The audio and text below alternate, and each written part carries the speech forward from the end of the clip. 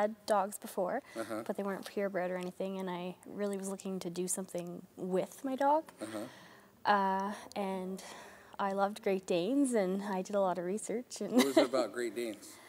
I like their temperament for the most part. Yeah, I like goofy. the goofy, the aloofness. Yeah. Okay.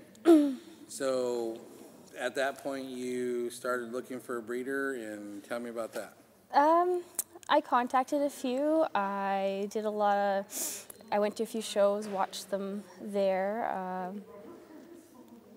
I did a lot of research on the internet and emailing back and forth. Yeah. Was it hard to get into a good dog, or?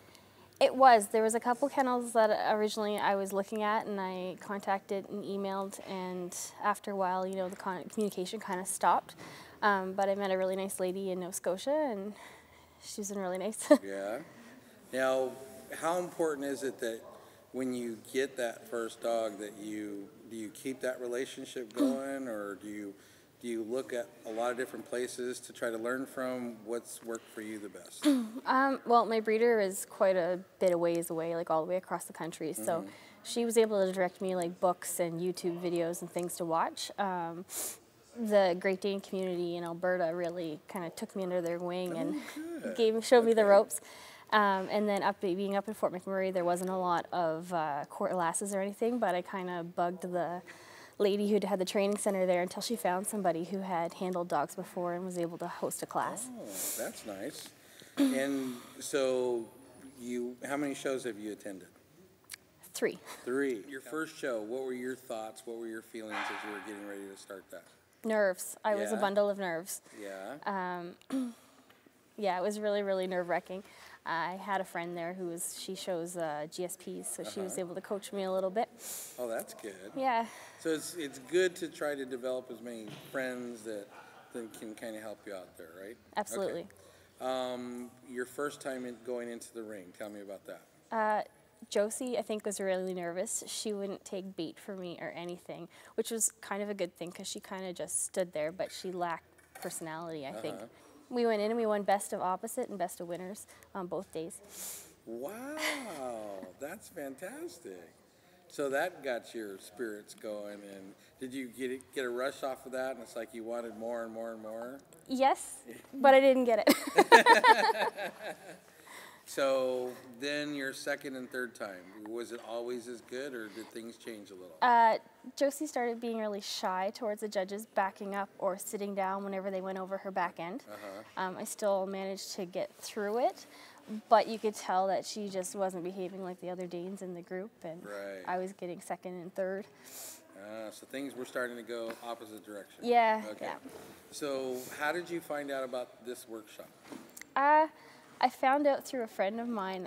She has Weimaraners up in Fort McMurray and been doing a lot of training with, and she really recommended doing it. So. Oh, really? Yeah. Oh, that's good. So you just called up and said, "Hey, I'm signing in." How far did you drive to come here? 14 hours. 14 hours. Wow. So you really want to do this? Yeah. I was at a show last weekend. And Josie she got third on the Friday and Saturday, and then we ended up, luckily, reserve on the Sunday. And I was like talking to my friend Megan, and I was like, I need a trainer. Like I need something. And so I debated talking to some professional handlers there and getting some classes like after the show. Right. But the few people that I approached they were pleasant, but not. Yeah, you still kind of felt a little, that's good. Yeah, so. Okay. So then you drive 14 hours to come here. You don't know anybody here. No. You walk in, and there's all these people who have shown dogs for, probably years and stuff like that. What were you feeling and thinking at that time? I was definitely nervous. I didn't know what to expect. I'm okay with laughing at myself, so I figured if anything, it'd be kind of a comical experience. I had a huge fear that I wasn't going to be up to the same par as everybody else and kind of be left behind.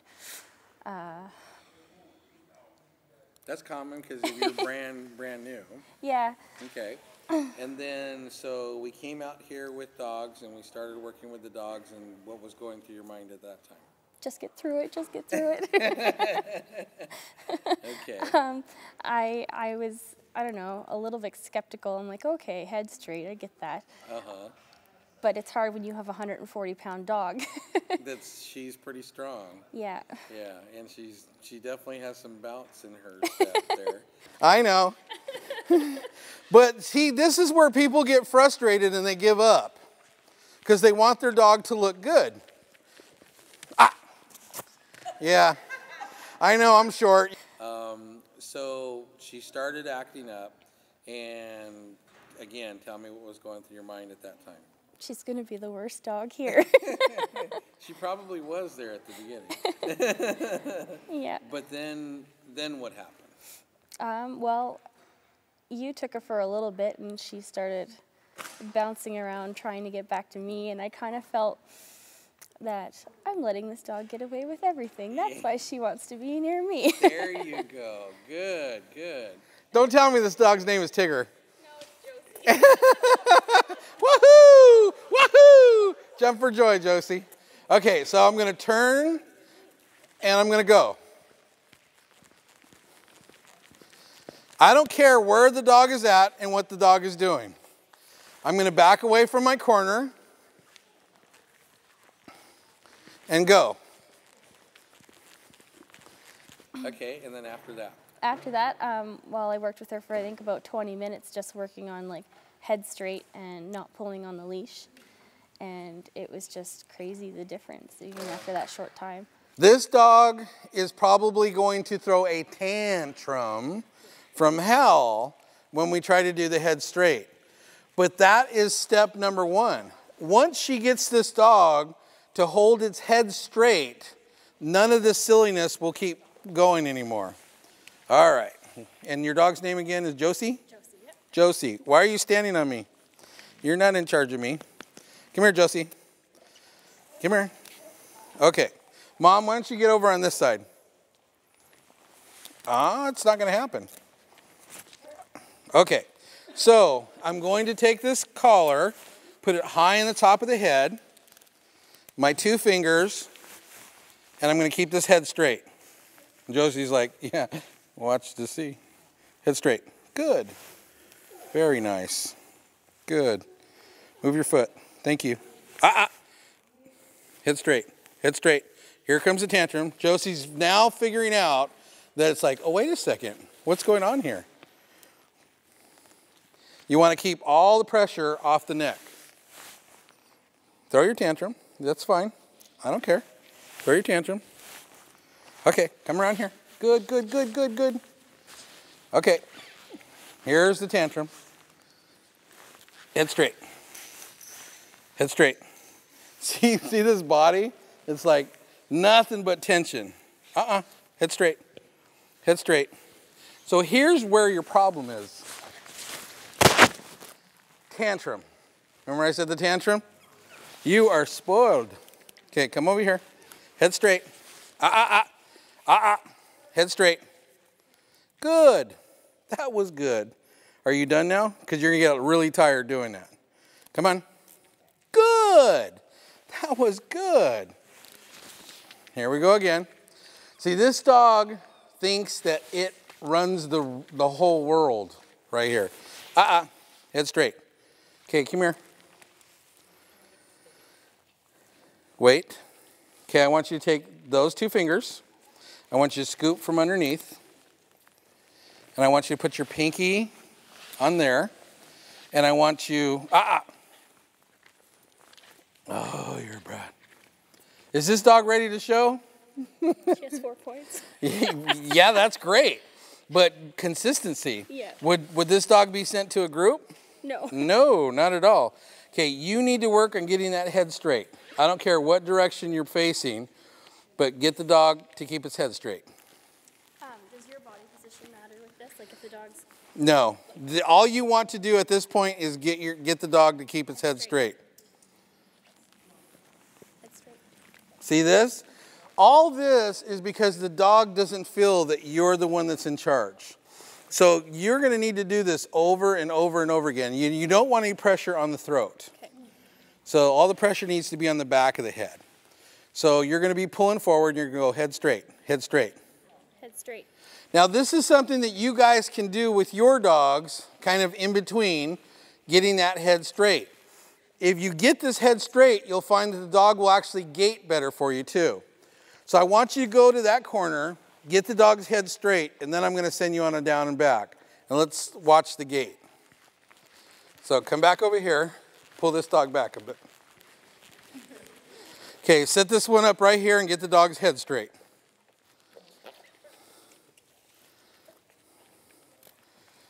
Head straight. Very good. Good. Head straight. Much better. Now give me a down and back. Just the way you were taught. Ignore the dog and just go. Just keep going. Okay, straighten out the lead when you get to that side. Get the dog's head straight. Get the dog's head straight.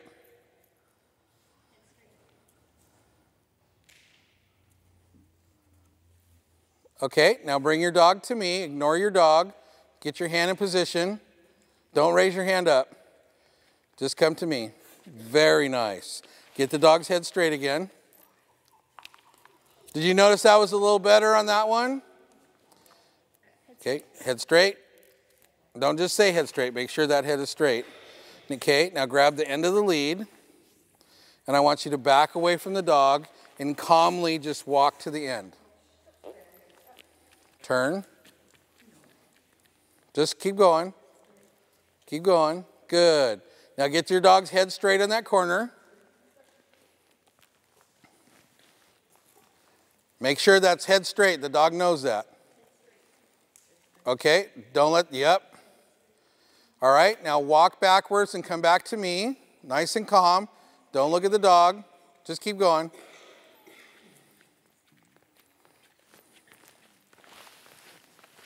Good.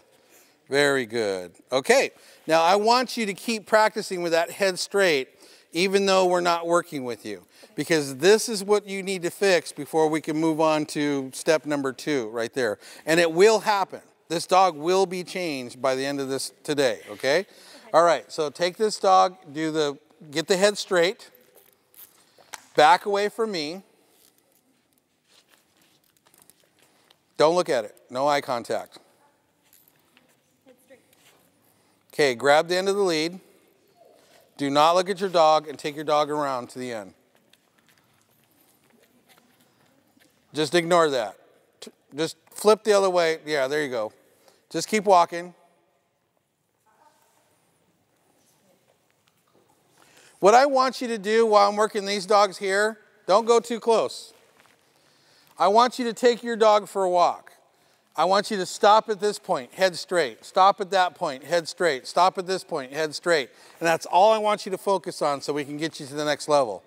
All right? Sounds good. Yeah, you came back and she was gaiting for you. She was standing for you.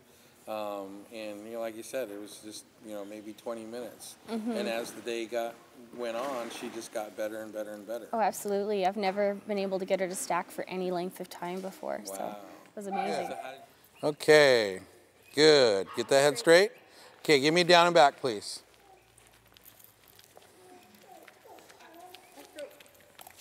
Don't worry about it. Okay. Back to me.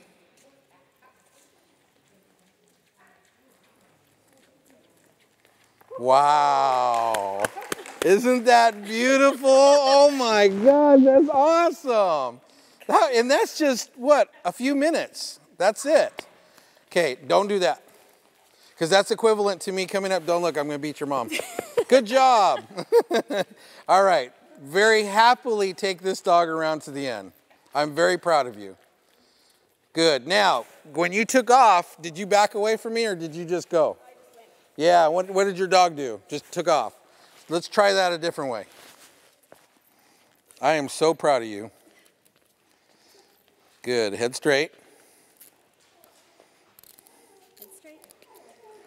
Okay, try not to do eye contact. Okay, now back away from me and take your dog around to the end.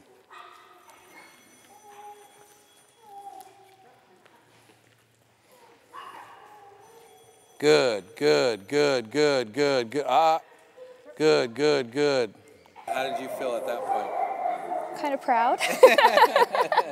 So do you feel that, I mean, there's a lot of people that do a lot of training. Do you feel that, you know, and I do stress that head straight.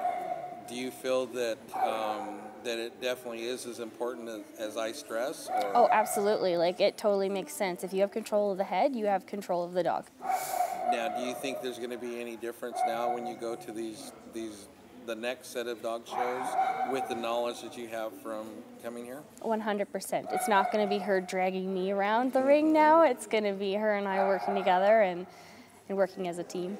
Some people feel that when they're doing the head straight, that they're being maybe too demanding on the dog, and sometimes they'll take some of the animation out of the dog or make the dog not want to show. What's your thought on that? Well, my approach previously was always kind of hold behind the head, so it was all, the stress was there on her neck, and a lot of times she's there and she's hitting her head up like this. She's fighting. And she's fighting me, and the only way previously I've been able to find for her to be able to... Hold on 1 second.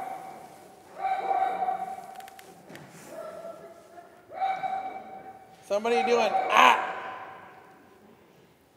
Okay, or I will. Okay, so say that again.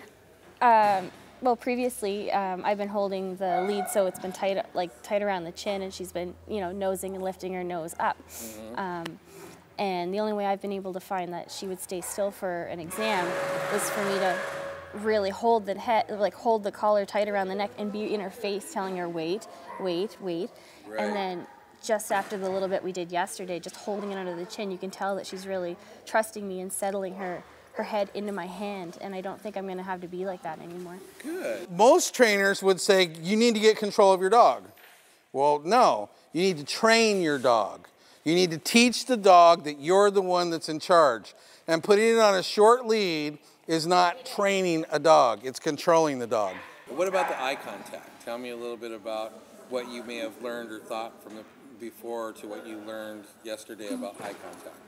Well, I learned now that we should avoid eye contact because I'm putting needless. The ring is already stressful, so right. You don't need to add that extra stress by. See, and a lot of people don't agree with that. A lot of people think that, you know, you're supposed to look at them and control them, make sure that they don't do anything bad. But what did you experience? It's just the opposite. She works with me better if I'm not in her face. Oh, good.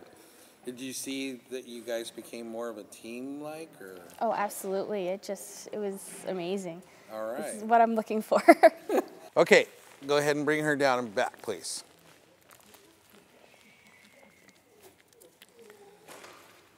Okay, so palm out.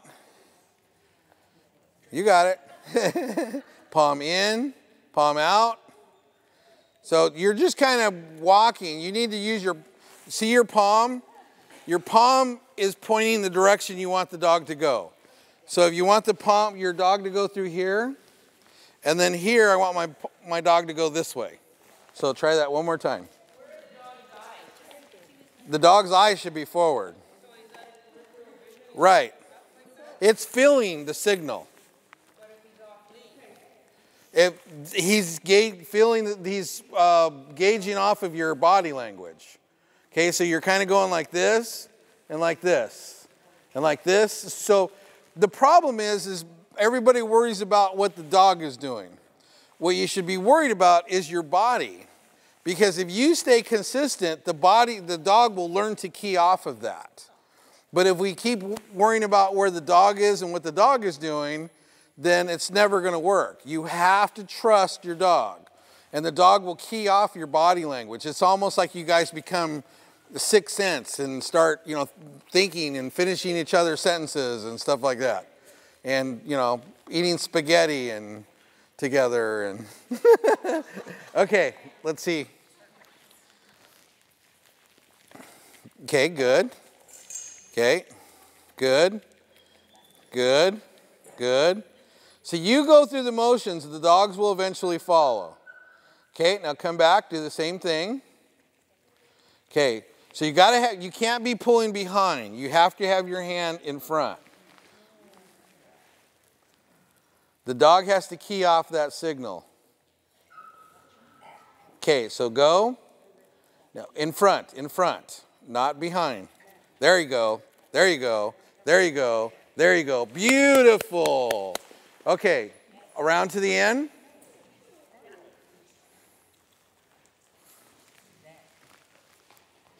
Not behind. Get that hand in front. Wow, look at the difference in the gait of this dog. Give her a hand. Beautiful job. So now I'm going to get lots of emails with you winning best in shows and I stuff certainly like hope so. All right. Do me a big favor.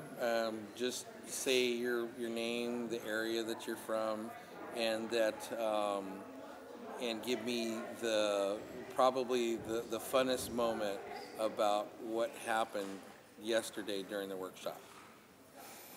Okay, well, my name's Melissa Drover, and I'm from Fort McMurray, Alberta, Canada. And I think just the funnest thing was just meshing with my dog. I wasn't fighting her.